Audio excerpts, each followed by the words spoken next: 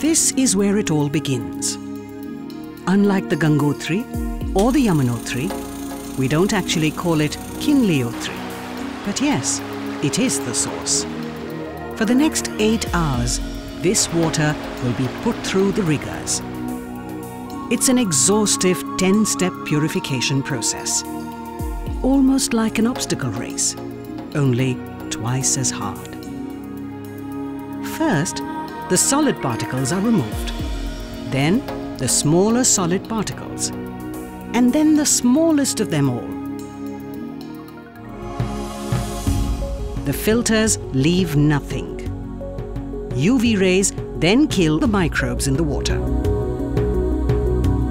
There's a porous material inside these tubes to extract the super small, the most minuscule salt particles. It's called virgin water at this stage, and it's pumped into the storage tank. A little ozonation later, the purified water is now ready for the bottle. Now watch closely. This is a cleaning, washing, rinsing machine.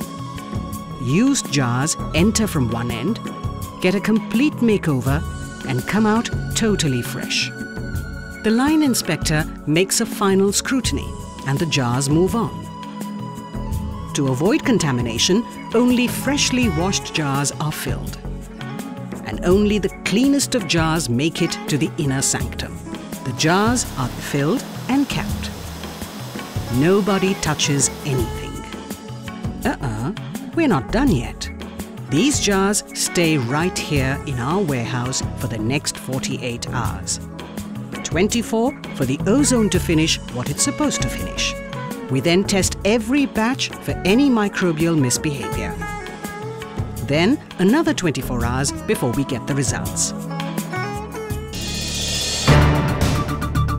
We ship them out, and in no time, we'll have you enjoying a glass of Kinley. Kinley, boond boond mein vishwaas.